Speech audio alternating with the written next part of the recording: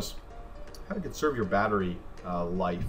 So I'm on a desktop right now, and this really isn't such a big deal because the desktop is always connected to a power source. Don't have to worry too much about a battery. But I might just be energy conscious, and I want to use less of it, less processing power on my computer as well, free up some resources for other programs that might need it. So I want to talk about background apps. And to do this, you're going to click the Start button, choose Settings.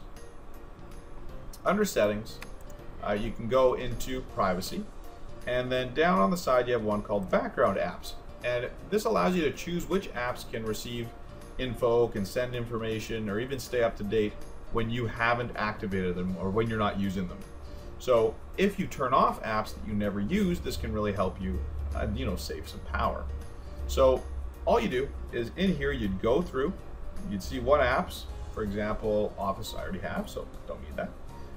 The food and drink I don't use, Get Skype I don't use, so I've just gone through and turned off the ones I never use, okay? And that's gonna in turn free up some availability. So this is something, again, we never really look at, we always just complain about our battery life, but take steps to actually improve it. And this is one of the simple things you can do in Windows 10. Go into your settings, into privacy, into background apps, turn off the ones you've maybe never even heard of or don't use. And that's gonna help save your computer's battery life as well as power.